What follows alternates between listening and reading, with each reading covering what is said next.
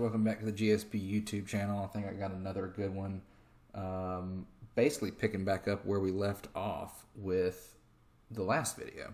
And so the last video was building a basic startup timing table for an NA engine, and we really need to go through and do that for a boosted engine as well.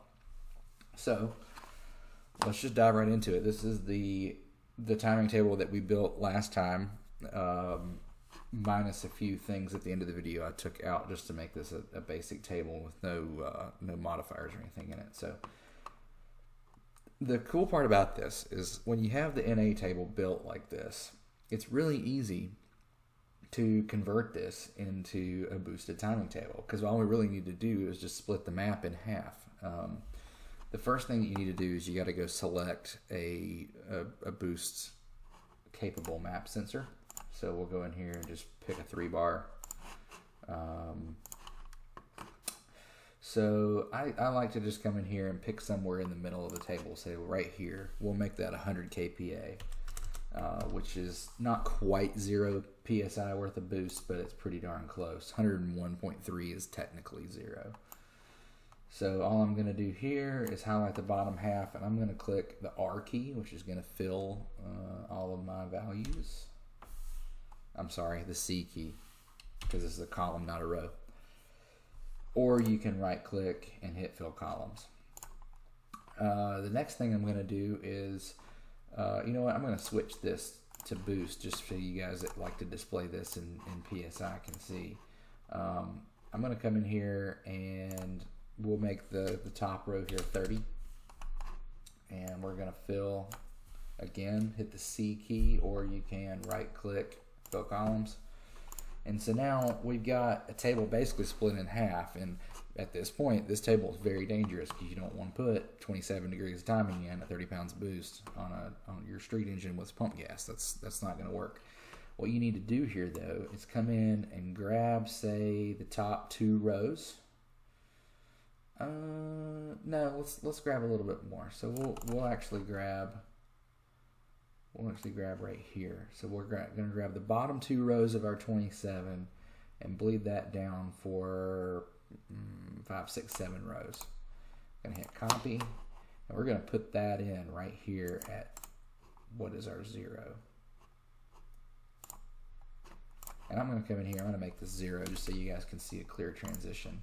It doesn't have to be, but okay, so now we basically have the top half of our timing table and we have the bottom half of our timing table, and I bet you can't guess what we're getting ready to do.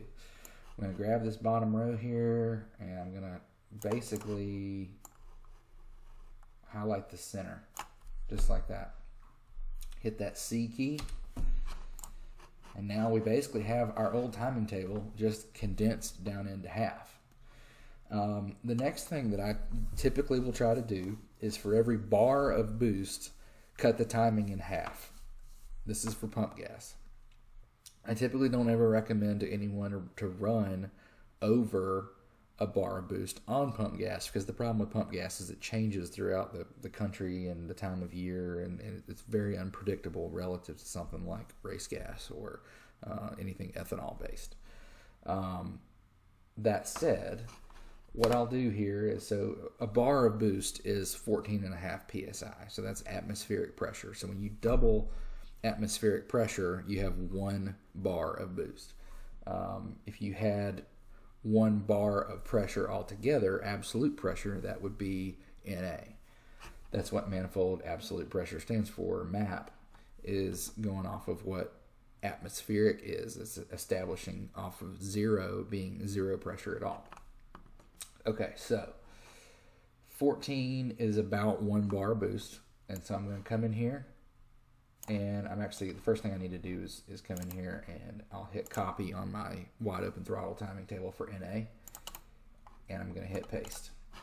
So I have that there, and then I'm going to come up here to 30, which is basically double. We'll go 28. We'll put it in at 28, and I'm going to hit paste. So I have that both places now. Already was up there, but you get the point. And I'm going to highlight that row that I made. I'm going to click the O key, and we're going to divide it by 2.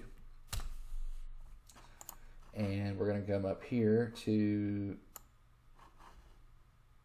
this row, and you can either multiply this by 0.25, or you can divide it in half twice, or you can multiply it by 0.5 twice, so times 0.5, and then we'll hit the O key again, times 0.5, and we got half.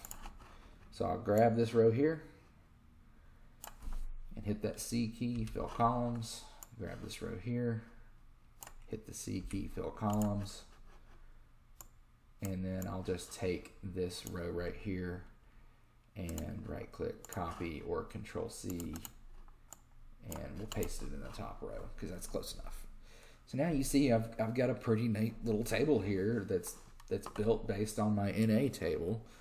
You can build this from scratch, don't get me wrong. If you know you have a boosted application, you just put 0 here halfway down the table and put in your full timing for NA. And this deal right here would fully function as an NA timing table without any issues at all if you had your map sensor properly selected. You really did have a 3-bar map sensor, even though you had no turbo or no supercharger. It functioned fine. It just ran in the bottom half of the table. You're not using the whole table. There's no rule that says that you have to use every cell in every table. You can use it however much of it you want. Really, that's about it. Now, what I will say is this. If you, say, have E85 and you're running E85, you can get away with more timing. That's the point of E85, and you will be able to make more power and run more timing. And that's the reason that you're making more power is the timing. It's not the fuel itself. So what I would do typically, so this is a really good place to start with a pump gas setup on 14 psi or less. Typically would definitely start in the 7-ish range and look at your plugs. But let's say you wanted to start out and you knew that E85 was going to be your fuel, and you went to the setup tab here and you set E85 as your fuel type. I'm not going to do that because we're talking about timing today, but let's say you had E85 set. You could come in here to your 14 psi range, and what I would typically do is hit O and add 6 back, and then I'd come up here to the top and I'd hit O and probably 3 back, right? Because remember we're playing the half rule. And then you can do the same thing. Just fill down to 0, hit the C key, fill down to 14, hit the C key, and then this thing here, really I'm going to control right key and just bump it up a little bit where it looks nice. Not that we're going to be hanging out there. Same rule tends to apply for your typical higher than 30 pounds of boost applications.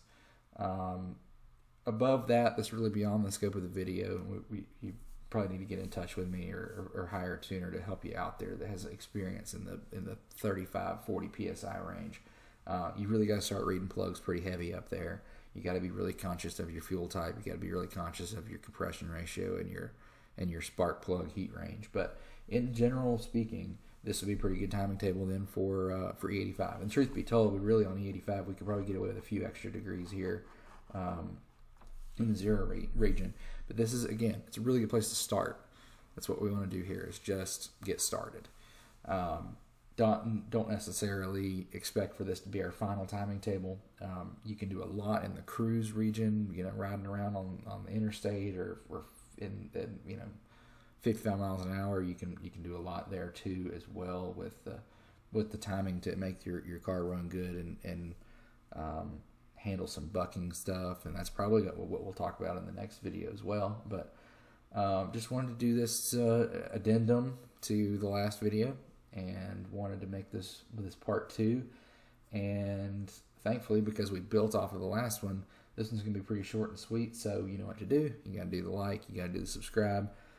Shoot me a comment if you have any questions about this, or an email, and I'll help you as much as I possibly can. Till next time, hope everybody is doing well and your projects are going well, and I will catch you all in the next one.